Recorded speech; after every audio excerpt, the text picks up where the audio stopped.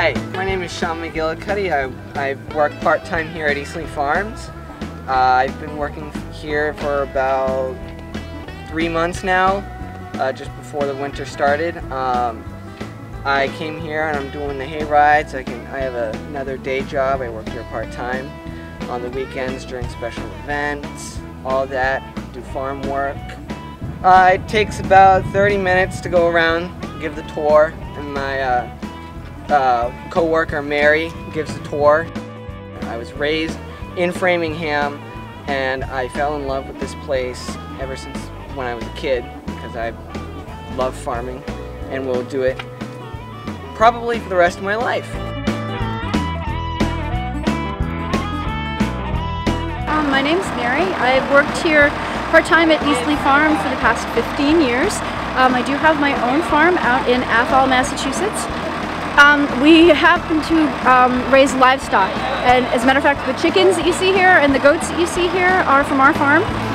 Hey, so hi folks, I'd like to welcome you to Eastleigh Farm. I'm not sure, have any of you been here in the past, taken our hayride? Yeah, okay. So as you may, I have a Bachelor of Science in Animal Science with the Animal Industries option. You could either have taken the pre-veterinary track, or you could take the equine science track, or at the time I was there, they had the animal industries, which covered everything from lab animal management to dairy farming to poultry farming. Right? Now, this one is actually easy when it's in perspective, but when you're looking at it up close, a lot of people think it's something different. Anybody want to tell me what they think it might be, young lady with the ice cream?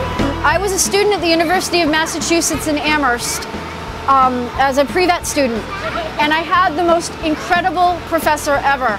Her name was Peg McConnell, and when you took any of her classes, it didn't matter what it was, you had a list of requirements.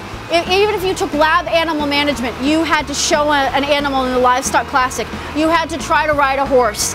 You had to go sit through a lamb watch. You had to sit through a foal watch. You had to do experience. You had to go to the local auction at least once. You had to do all of these things to experience the whole range of opportunity that is in animal science. And I realized I didn't want to be a vet. I wanted to be a farmer. It was like 2 o'clock in the morning. I was covered in manure. I was washing the back ends of some lambs, and I realized that I was happy, and that's what I wanted to do.